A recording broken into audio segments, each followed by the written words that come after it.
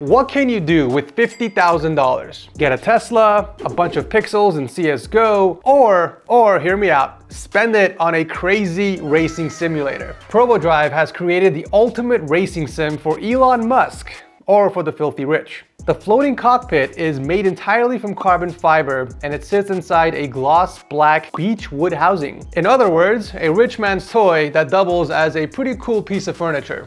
This thing features a 5K 49-inch curved monitor with a 165Hz refresh rate, and it comes with its own bespoke computer and Assetto Corsa pre-installed. It also includes a 12GB RTX GPU, but which one exactly and what the performance is like, we sadly don't know. Considering all the crazy features, do you guys think it's actually worth the $50,000?